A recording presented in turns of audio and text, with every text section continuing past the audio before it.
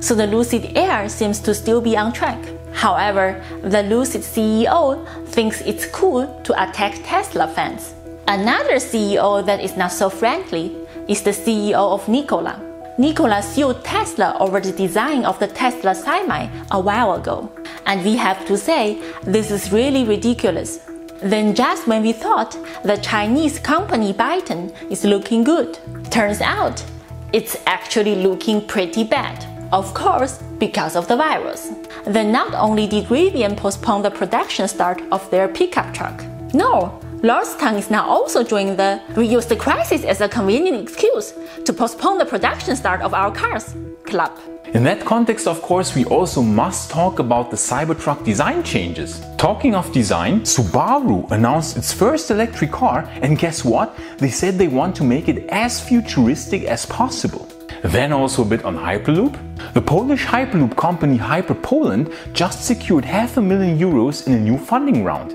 And now we also have the first city to host a commercial air taxi airport. And no, it is of course not in the West. A lot to talk about, friends, so stay tuned.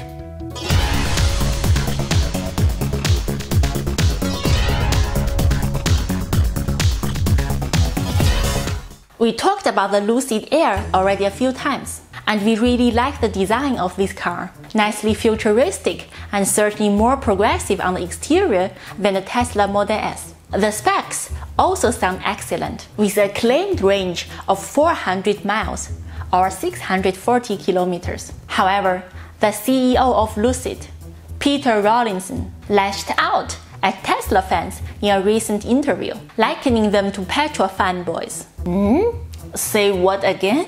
Yes, he said, quote, "Lucid is being put down by Tesla fans. Those old petrol fanboys are the current Tesla fanboys. Very similar rhetoric." Now we don't know if this guy is serious, but this is really... I mean, Tesla is constantly being attacked brutally from all sides all the time. Like all the time. In countless FUD articles, in countless real-life attacks like icing and attacking Teslas physically, and so on and so forth. So comparing Tesla fans to petrol fans is therefore absolutely, let's say, unintelligent. It's sad because we really like the Lucid Air. And the Lucid factory in Casa Grande, Arizona is still progressing nicely despite the crisis, which is also very good. So please, Rawlinson, stop this behavior, okay? Because this could really hurt sales of the Lucid Air. And even though this company is backed by Saudi Arabia, which we don't find so nice, you know, oppressive theocracy and so on, we still would like to see the Lucid Air succeed because we need more successful electric cars. So stop, Rawlinson, okay? Just stop. But Rawlinson is not alone with such remarks and actions. The CEO of Nikola Motors keeps attacking Tesla, and they even sued Tesla over the supposed patent infringement regarding the design of the Tesla Cybertruck quite a while ago, which is really ironic considering the name of Nikola Motors. Just saying, you know, not really innovative to call your company Nikola when there's already Tesla. What would Nikola Tesla have said to this? He would certainly have been fine with Tesla. You know, Tesla using his invention, the AC induction motor, but not so fine with Nikola because hydrogen. But then again, Tesla tried to build a giant tower at Wardenclyffe to remotely power cars, airplanes and ships over the air.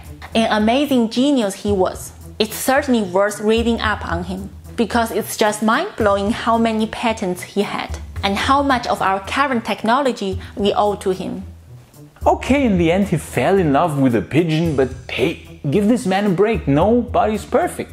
Anyway, so Nikola claims the Tesla Semi stole the design from Nikola's truck and thus infringed Nikola patents. This is a case of classic patent trolling, ladies and gentlemen. I myself worked as a patent examiner for a few years, and let me tell you that Nikola has no chance of winning this case. Let's look at some truck designs from way before Nikola was even created.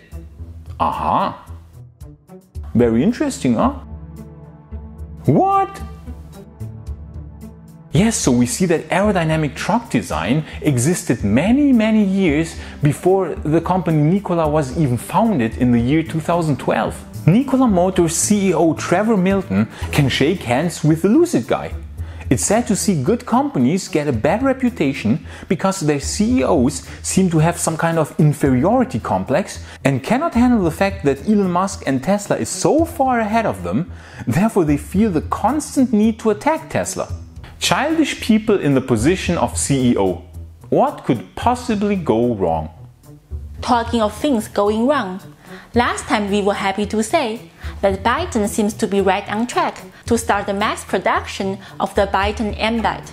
And only 1 day later, Byton furloughs half of its employees at their headquarters in California.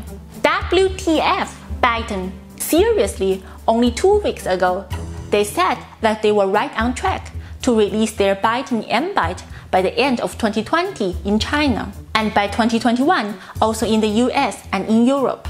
Now suddenly, they not only furlough half of their US employees, they also made a new statement on electric. Our production timeline will no doubt be impacted. We are evaluating that impact. Seriously, how can they do this? This makes me so angry! Angry!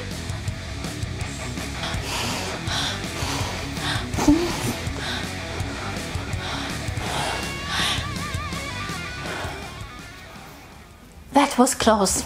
We want to see the Byton M-Byte come to market because even though Byton is backed by the, let's say, also not most tolerant government on this planet, we're still friends, China, right? Right? Right? We love that gigantic, insanely ultra super duper wide 48-inch screen. So please cut the crap, Byton. We want to see the M-Byte finally released. But fortunately, that was all the delays. No more delays. Unfortunately, we received word that Lordstown has postponed to 2021.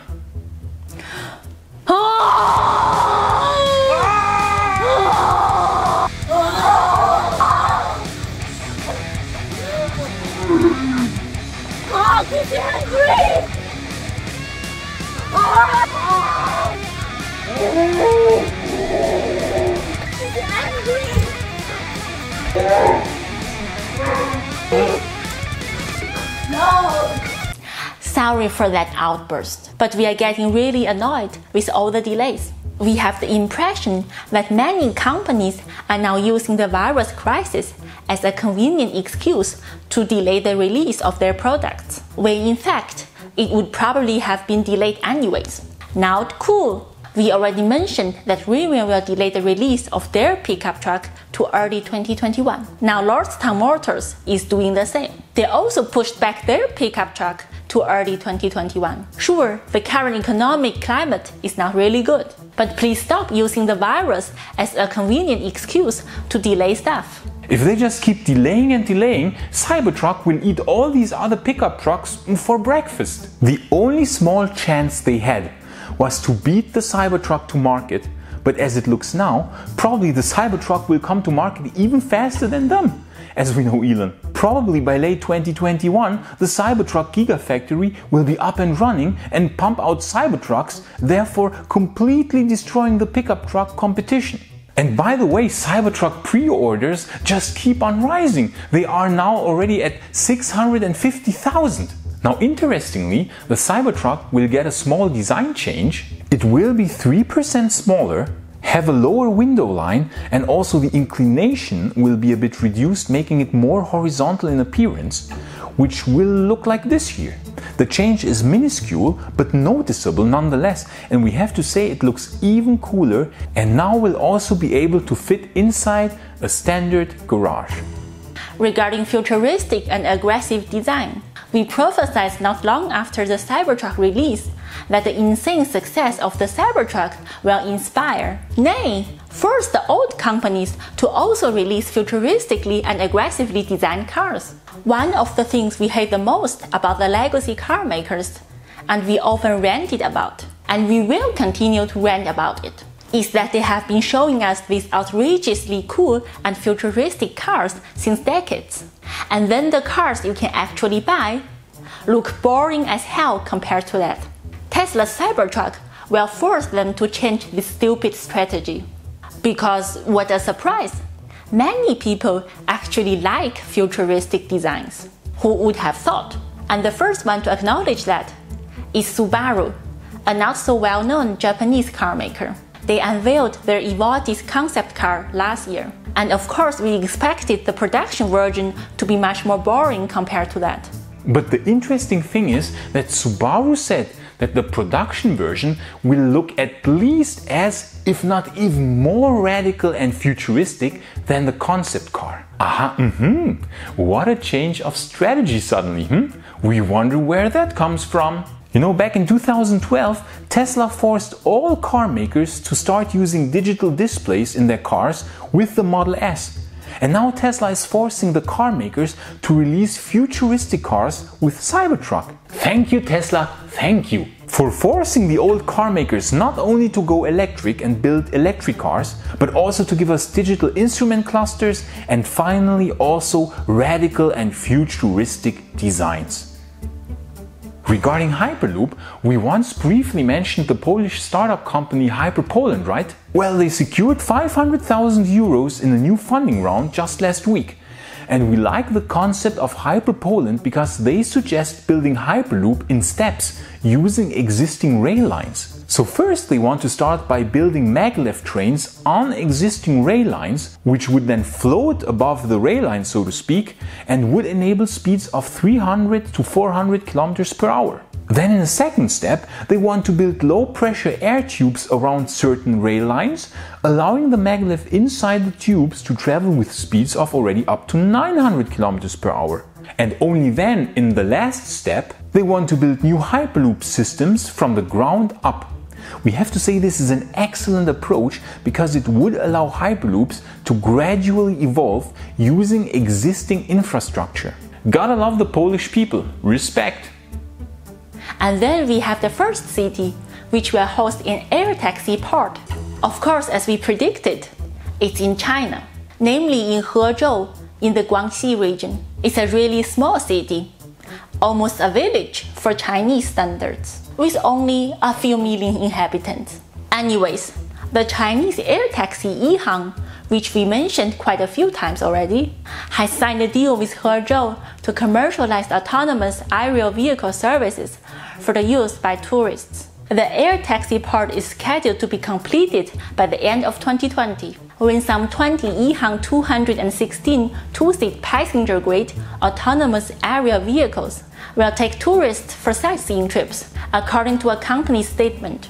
Now we hope that the West will see this as a strong motivation to enter the air taxi game. So what do you think? Who won the stupidity contest this time, Lucid or Nikola? And do you agree with us that many companies are now using the health crisis to delay the release of their products? So you just watched the JS Disruption Report, which we do every Wednesday, the show where we give you our honest opinions and thoughts about the most recent disruptive technologies such as electric cars, Hyperloop, Boring Company and things like this. So thanks for watching, and I would say, on to the future!